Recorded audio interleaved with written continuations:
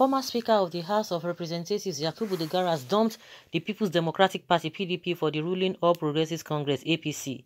The chairman of the APC Caretaker and Convention Planning Committee and Governor of Kebbi State, Mai Mala Buni, made this disclosure after the duo met with President Muhammadu Buhari at the Presidential Villa, Abuja.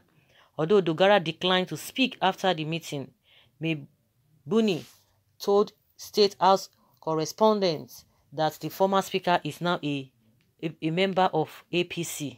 Okay, that's interesting. That's politicians for you. You see them.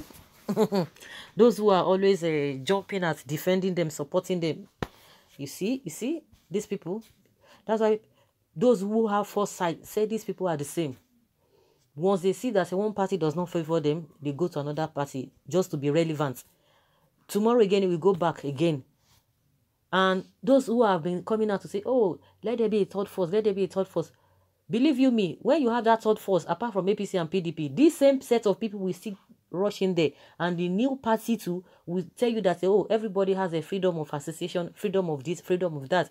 And they'll say, oh, politics is is a game of number. The more people they see, the more better, the more it will be okay for them and it will be better for them. And more so, you see, that is one of the problems Buhari is having. The same people who he condemned, the same people they talked about that they did this, they did all manner of things. All of them, they have joined them back in APC, and majority of them are causing problems. I can remember one of the APC chieftain was complaining bitterly that because people that have been, oh, former this, former that, all of them, they've come again into the party. At the end of the day, nothing is happening. At the end of the day, they are the ones still causing problem here and there because all of them are the same. Of course, even Dino Melaye too, it was in PDP. He went back to APC. At the end of the day, he came back again to PDP. Don't be surprised tomorrow again, he will go back to PDP, APC again. So that is their life. So it's like I don't know. The system is just like that. Even the masses that are always in support of them, they will tell you, oh, don't worry, anywhere you go, we'll go. So it is a normal thing in Nigeria. And if anybody wants better thing, if you want better thing in this country with this kind of leadership or with this kind of leaders, forget it.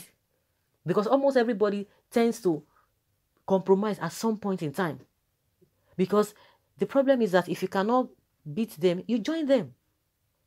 Now he's declining. Of course, for him to have declined, he will have to prepare what he needs to say. But don't be surprised. He will begin to say all manner of bad things concerning this PDP he just left. He will now begin to sing the praises of the APC.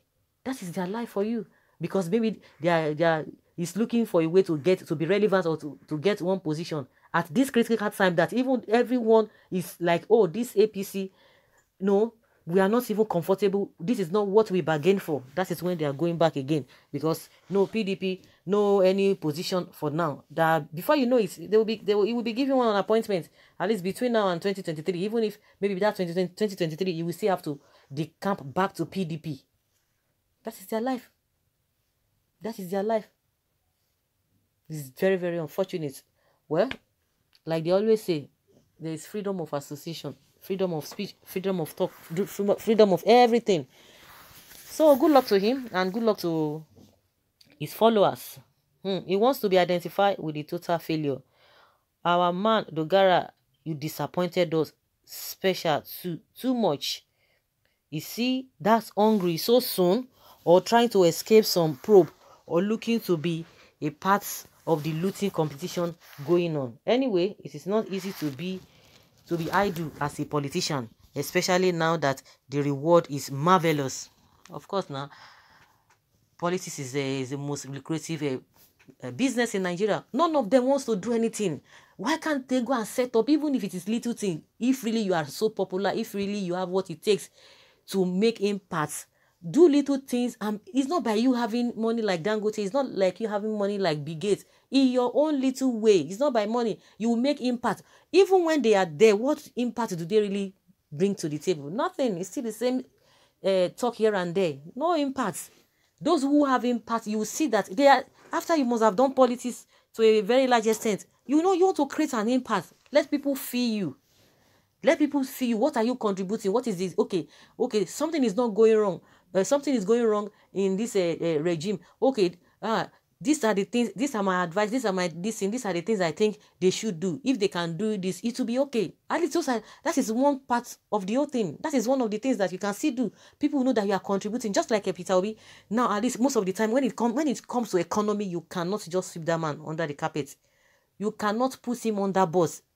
You can't put Peter Obi under boss. As far as economy is concerned, he will give advice, he will tell you this, and he will explain things that even a layman will be able to understand. It's not as if he's having one big company, but his contribution is something. Those are the things we are talking about. You contribute to the discourse, but all of them, they just want to at the end, to get salary, to get payments, all this. That is just all they want to. They will not be shouting, oh, I have a plan, I will do this, I will do that. But why you are not in politics, or you are not in with the regime of the day, or party of the day, or government of the day, what are your contributions? That's what we are talking about. Not until when you want to become you want to be this, or you want to be relevant. That is when people cannot see your impact. It's unfortunate. It's really, really unfortunate. We know, and I'm always saying it.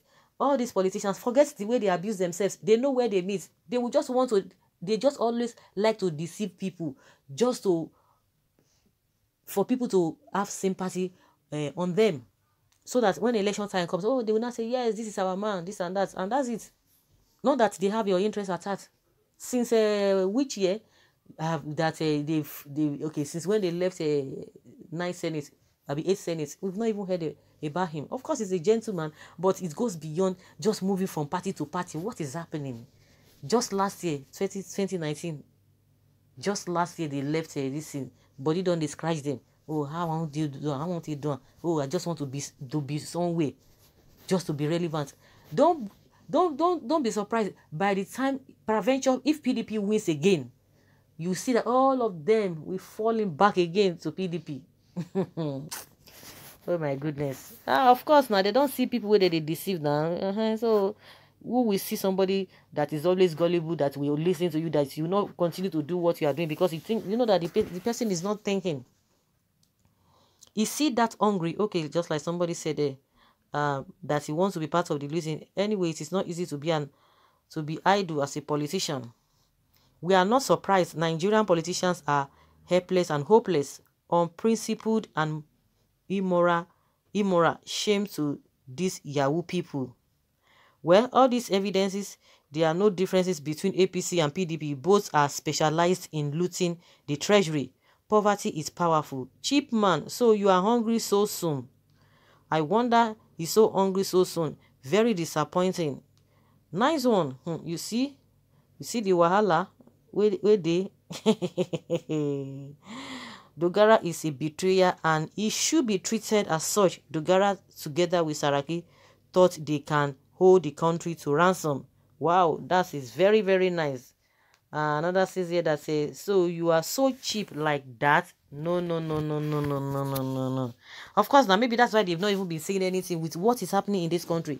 They've not been making statements. See people who are dying on a daily basis. Even in his own state, a lot of things are happening. They cannot even voice out. They cannot say anything because they know that they are going there. You know that, nobody's going to say, but you said this, you said that. No, that is the game that they are playing. They'll just be laughing at the masses. They say, no, you don't mind those people. Don't be Nigerians. After, maybe, by the time they hear, it's maybe 2 or 3 days. Just give them 1 week. That's it. I hear at most 1 month. They will continue to talk. I will not even be there. It's only when you are listening to them that you'll be bothered. That's how they'll be laughing at Nigerians. They'll be laughing at the masses that they don't know what they are doing. That let's continue to do what we know how to do. They will continue to be poor. We will continue to be rich. That's their mindset, and that's it. Very soon now, you can't tell me that it's just going to be there as a member, as a floor member. No, now something must flow. Now they will fix him for something, and before you know, he continues to get his salary. Now that is the national cake. Everybody just going there to court. What do they do? Nothing. All of them forming big men up and down, making no impact at all. Forming and carrying themselves as big men. What impact are they making? No impact. So guys, let us hear your opinion. What you think? What do you think about this defection? Leave your comments below and let's have your take. Thank you.